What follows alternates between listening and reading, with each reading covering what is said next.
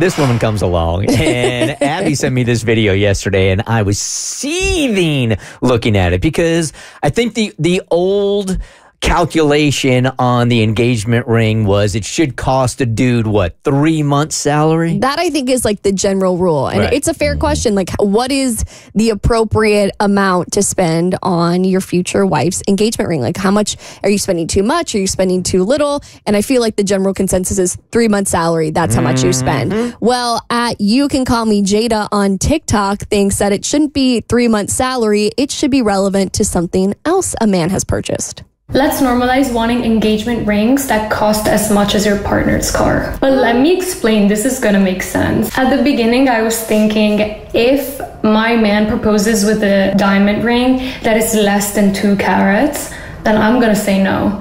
Like, maybe I'm gonna keep the man, but he's gonna have to propose again with the ring that I approve of. To me, it's just what I feel like I deserve. If a man is willing to spend that much on a car, it's a utility. Why wouldn't he want to spend towards something that doesn't lose value? You are supposed to propose once in your lifetime. It's supposed to be the love of your life, the woman you spend the rest of your life with, the woman who's gonna have your children, and then that ring can be passed down to further generations. There's men who even have multiple cars and then complain that they don't want to spend that much on an engagement ring. To me, it just shows that maybe you're not ready for that kind of commitment. Do I think am I worth more than your car? Yes, I am.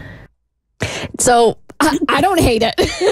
I don't hate the idea because, I mean, most cars only last like 10 years and theoretically your relationship should last a lifetime. Should. Mm-hmm. Yeah. I don't hate it either because I don't have a car. Show us those Uber receipts. How much you spending on the Uber? Don't worry about it. 3 months of Uber receipts is what you're getting from Imagine putting that much time and effort into taking a video complaining about how you're not getting a big enough ring when you could have put that time and effort into making money and buy yourself your own ring. That's so dumb. Why are we like... The price of love isn't dependent on the size of the rock. And also, there's so many different cuts. You want a 2-carat diamond? Cool. It can be ugly as hell. It can have a lot of flaws, bad color, cloudiness. It's just so dumb to me to put a price tag on a relationship based on the ring you get.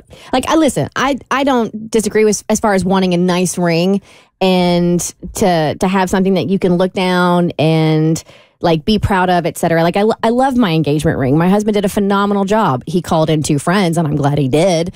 But when it comes to like having a specific carat and a specific amount, I feel like that's when you start you have me. The Bert Show.